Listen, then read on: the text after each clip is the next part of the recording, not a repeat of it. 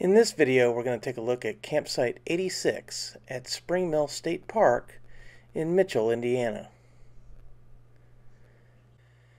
Campsite 86 is a back-end site indicated by the red arrow. We're going to take a look at Campsite 86 first from the campground road. So Campsite 86 is at an intersection, and it is in part of the campground that is pretty wide open, so there's no vegetation to block sight lines. You're going to see your neighbors and they're going to see you. And as we make our way into this site, you can see that it's going to have a site behind it. There's the water hookup over there. There's the electric hookup. You need long hoses to run your water hookups. No sewer hookup. There's a picnic table and a fire pit with grow grate.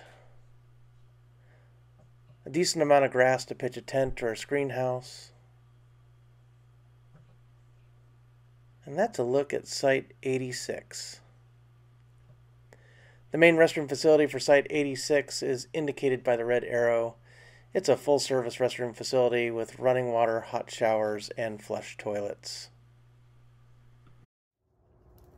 I hope that walkthrough was helpful to you. Be sure to check out the playlist in the description below where you can check out all the other campsites from this campground. Guys, I'm Kevin with Camp Outside, your inside source for all things outside. We exist to help moms and dads take their kids camping, hiking, fishing, learn about nature, and develop a conservation ethic. We want to help you get you and your kids outside.